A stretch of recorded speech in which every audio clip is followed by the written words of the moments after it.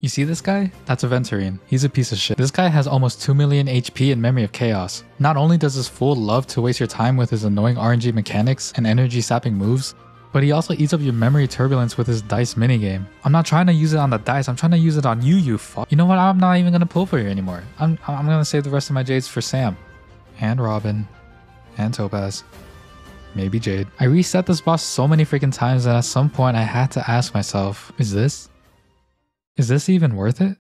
Okay, I'll admit I'm being a little bit dramatic. Honestly, Aventurine as a boss alone isn't that bad. He was fine in the story, and if they add him to Simulated Universe, then it probably won't even be that bad either because of all the blessings you can get. But what makes it so different from Memory of Chaos? They're not time gated. Okay, well, Simulated Universe is kind of time gated because if you can't beat the boss or elite within apparently 32 cycles, then they go berserk, but at that point you're probably just doing something wrong. I'm just kidding, it's not your fault. My point is, you have all the time in the world when you fight them elsewhere, but you are severely limited in Memory of Chaos, which has the rewards that people want. Not only in the cycles, but also for how long this Memory of Chaos is available for. This can be infuriating for players that are so close to getting the full 36 stars, but just not quite there yet. Now, normally bosses in Memory of Chaos have other enemies on the field, which can either be a good thing or a bad thing. It's a bad thing because that means more enemies to kill, and even worse so if you don't have AoE attacks. However, it's a good thing because more attacks from the enemy means more energy recharge, which means more ultimate uptime. Unless their attack saps your energy. I think these pros outweigh the cons, but unfortunately, Aventurine is all alone. He has no reinforcements, and to top it off, he has an AoE attack that reduces the entire party's energy like the TV mob.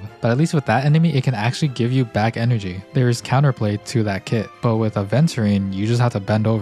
And then there's the dice minigame. You pretty much want to have a character or two to have some sort of AoE attack so you can basically guarantee a win against the RNG. This goes for support units as well, but of course it depends on your team comp. Pela can win the minigame easily as opposed to someone like Sparkle who only has a single target attack, but RNG is still RNG. This hasn't happened to me, but using an AoE attack just to lose to RNG anyway would just feel bad.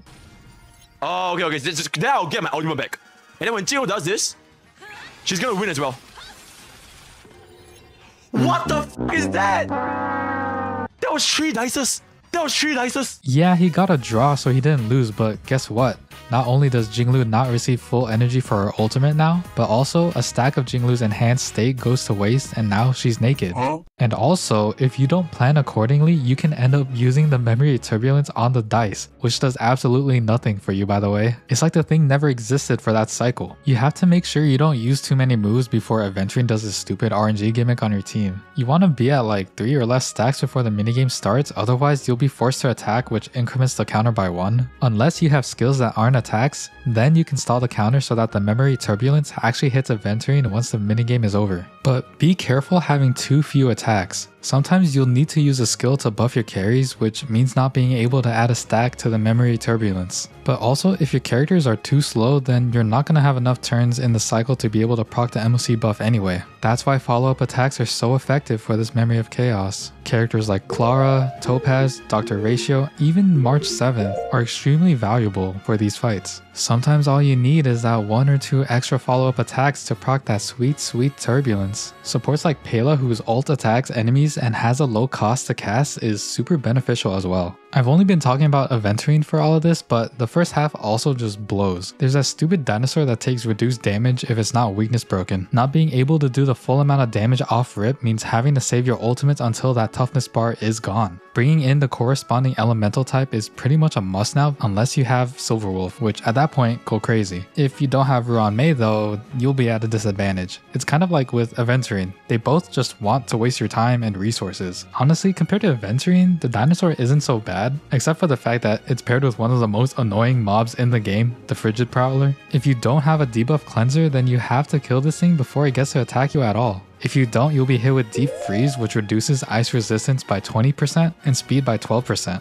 This thing can stack, but also it'll never go away. You have to cleanse this debuff. If you don't, then your characters are gonna be hella slow all the way to your fight with Cocolia and another stupid f***ing dinosaur, which is less than ideal. These mobs will slow you all the way down to D tier with Arlen. If you're using Fu Xuan on this side, then you have to go for the kill. This becomes counterintuitive though if your DPS relies on AoE attacks because this motherfucker isn't weakness broken yet, so then they take less damage. So now you have to find a way to kill the Prowler while also finding a way to deplete this guy's toughness bar at the same time so you deal the max amount of damage. Yes, that means having to use your brain, but if you have Sela, you just fucking nuke this guy and call it a day.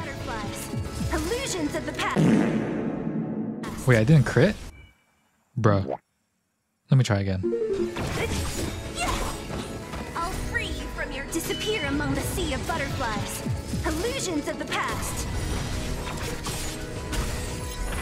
Easy. Sela number 1. Where am I going with this? See, all these mechanics while being unique can be very tedious to deal with for the average player. If you can beat MoC12 then by all means, of course it's worth it. But not everyone can beat the last stage or even MoC11 or 10. Not everyone is a day 1 player and not everyone has their characters built. It's a nuisance for those who don't have the damage to clear their stage fast enough because of all the gimmicks. It's not worth banging your head against a wall if you're constantly getting frustrated. It's okay to give up if your efforts aren't being rewarded. You don't even have to give up entirely. Memory of Chaos lasts for like, what, 41 days? You have time to hit the relic mines and keep farming, if you're lucky. And if you can't beat it, so what? You're only missing out on only 60 Jades every refresh? That's not even enough for a single pull. You know how easily you can get 60 Jades in a single day?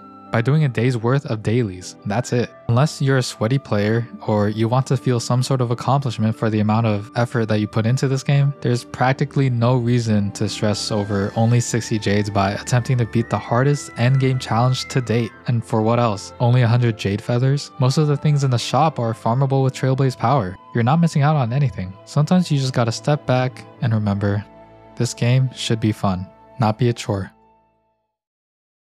I'm kind of just speaking from personal experience. As someone who never pulls for Lycons or Eidolons, this Memory of Chaos has been, I don't want to say hard, but it's been tedious. The first half was fine, I beat it in 3 cycles, but the second half took 7. Yeah, I had to use my brain a bit more than usual, but to me the second half was more of a DPS check than a brain check. Don't get the wrong idea, I enjoy harder content even if it means inflating their health pool. It gives me a reason to make my already strong characters even stronger. I'm just trying to say that it isn't the end of the world if you can't clear it. There's plenty of time to improve and there's always going to be a next time. A new Memory of Chaos that hopefully doesn't have Aventurine in it. Anyway, that's all for me. Thanks for watching. Peace.